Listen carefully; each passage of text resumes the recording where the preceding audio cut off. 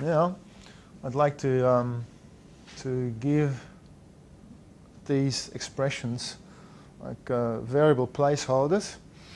And then introduce the fundamental input-output, the fundamental national accounting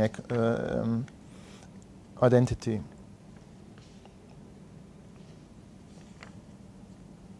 Okay, imports are usually labeled M, and exports are labeled X. Intermediate consumption is labeled T. Now, final consumption, I said, is everything that households and governments buy. Now, final consumption is, in this sense, similar to gross capital formation. Why? Final consumption is always final in the sense that it is never being used to produce anything else. But for the current year, gross capital formation is also final, because in that year it is not used to produce anything else. So normally these two are combined into what's called final demand.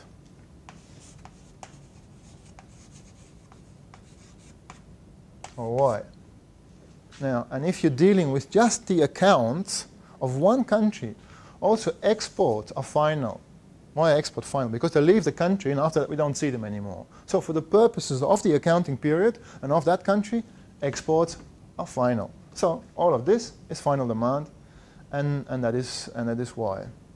Okay? Okay, and that is domestic output. We had this already. Domestic uses.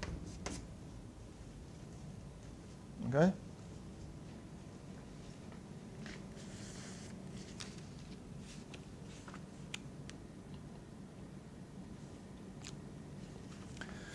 Next. So here you can see, how I'll do this. Here you can see that this is a detailed breakdown of the way the output of an economy is consumed by people. But how is it produced? Let's disaggregate this side also a bit further, because let's wipe this.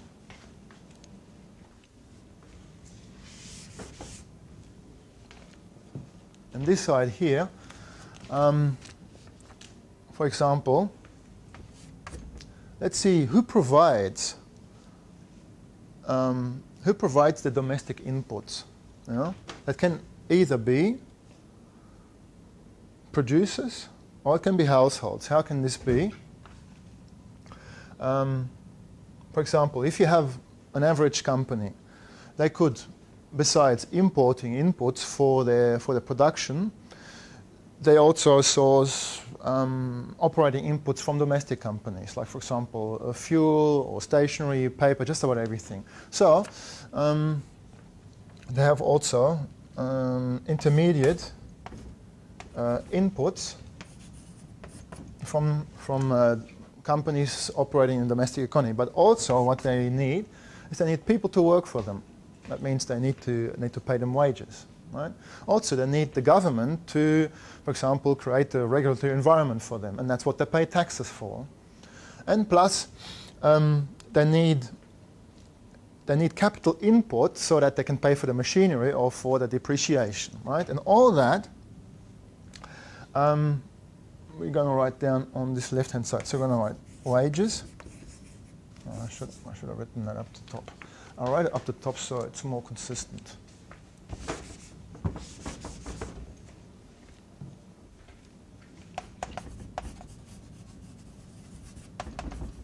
Intermediate input, right? Wages plus surplus plus taxes. I'll explain that. So this is what your average company needs. They might import from abroad. They need to pay wages. They need to draw on a surplus from somewhere because they have to compensate depreciation and buy new capital. They rely on the government for the regulatory environment, so they need to pay taxes, and they need to buy intermediate inputs. Okay, that's the input side, that's the output side. Okay, let's write that down. So that's wages plus surplus plus taxes and intermediate inputs. Okay, that's it.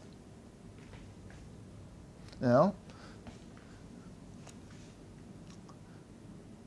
if you look at this not by sector, but for the whole of an economy, then you could say, for this intermediate consumption term, what everybody delivers as an intermediate input to everybody else is the same. It's the same amount as what is received by all the companies from everybody else, because it just gets shoved in between companies. So these two terms that actually cancel out. Okay? For an entire economy.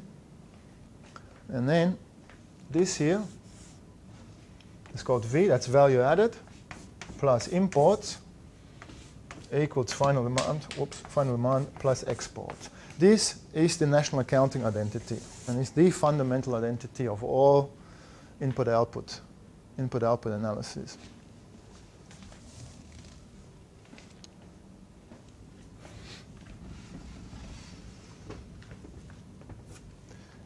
This here is also called, if you add over all sectors, this is called GDP, and this is also called GNE, or gross national expenditure. Okay, so you have the connection. Gross domestic product plus imports equals gross national expenditure plus exports. That's the fundamental balance.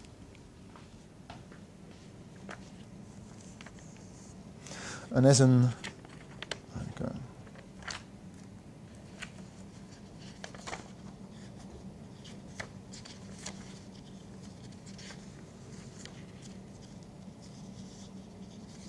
Okay. This is lecture 1.